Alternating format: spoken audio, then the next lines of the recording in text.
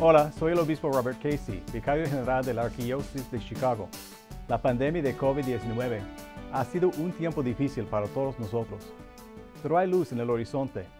Las vacunas están actualmente en distribución y vacunarse es una de las cosas más importantes que puede hacer por su salud y la salud de los demás. Como católicos, es importante recordar que la Conferencia de Obispos Católicos de los Estados Unidos, así como también la Santa Sede en Roma, ha concluido que recibir la vacuna contra COVID es un acto de amor al prójimo y parte de nuestra responsabilidad moral para el bien común. Es una de las maneras más importantes de proteger su vida y las vidas de todos los hijos de Dios.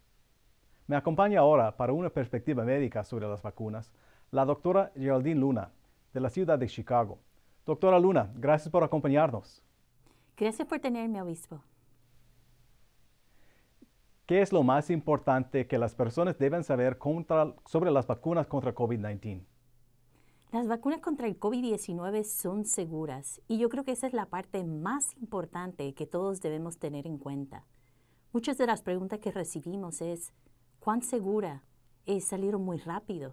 Doctora, ¿las vacunas tendrán microchip? ¿O las vacunas tendrán células embriónicas? ¿O las vacunas tienen componentes sanguíneos? Es importante que sepan que no tienen ninguna de las anteriores.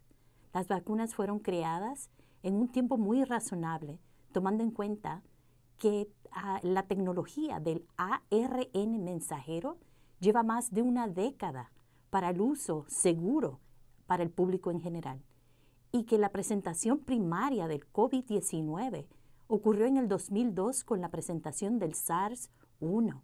Así que hay mucha data, mucha recopilación, una tecnología que ya teníamos más de una década y la colaboración mundial de médicos y especialistas y científicos de todas las áreas pertinentes a la vacuna para ayudar en el desarrollo.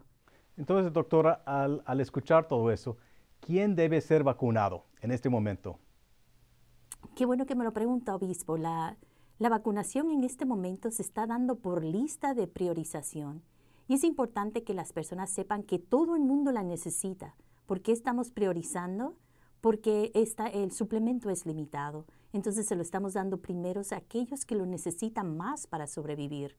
Los empleados de la salud fueron la 1A y ahorita estamos vacunando la 1B, que son todos esos empleados esenciales de primera línea de defensa y todos esos pacientes mayores de 65 años, porque los riesgos de contraer COVID y morir como consecuencia del COVID-19 son los más altos. Gracias, doctora. Usted sabe que hay mucho miedo, muchos temores en nuestra comunidad y entonces, ¿cómo podemos ayudar al pueblo no tener miedo en cuestión de si tiene que ofrecer papeles o si tiene que presentar documentos y tiene miedo presentarse para recibir la vacuna? Pues el miedo en el pueblo latino, sobre todo, y cualquiera de los otros, también tenemos a la misma resistencia en los afroamericanos y otras comunidades que han recibido mucho de lo que le llamamos trauma histórico por procesos científicos inescrupulosos en el momento. Entonces, nuestra naturaleza también a lo desconocido. Esta es la primera vez que damos una vacunación a esta escala en medio de una pandemia. Así que todos esos atributos o todos esos elementos son muy comunes de causar miedo. Pero es importante que tengamos la información. La única manera de combatir el miedo es manejando la información y apropiada de las autoridades que se necesitan. Así que quiero que las personas comprendan que es seguro, que la manera en que se está aplicando la vacuna es una manera segura para que no te sientas amenazada o amenazado. Nadie va a deportarte. Tenemos todas las medidas de precaución para que te sientas cómodo con la gente que conoces, con las personas de confianza. Todo eso estamos haciendo, todos esos esfuerzos, especialmente las comunidades donde tenemos una población más alta de indocumentados, para que se sientan cómodos y donde nuestros no asegurados también se sientan cómodos de recibir su vacuna sin costo alguno. Doctora Luna, muchas gracias por acompañarnos y gracias por ofrecernos su perspectiva.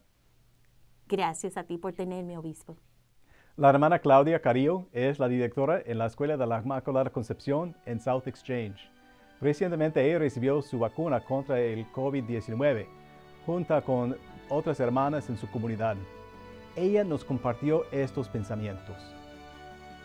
Yo quiero invitar a las personas a que no tengan miedo y se vacunen, porque si vamos a tratar de continuar con nuestra vida, si tenemos que estar saliendo y trabajando, pues podemos protegernos ahora que ya la vacuna está llegando a nosotros y pues es una muy buena oportunidad para que nosotros tengamos acceso a ella. Hay que usarla para poder estar bien, con el favor de Dios. Gracias a todos ustedes por vernos. Recuerden, recibir vacuna es una de las cosas más importantes que puede hacer para proteger no solamente a usted mismo, pero a los que les ama. Para más información sobre la vacunación, visiten por favor nuestro sitio web archicago.org/coronavirus.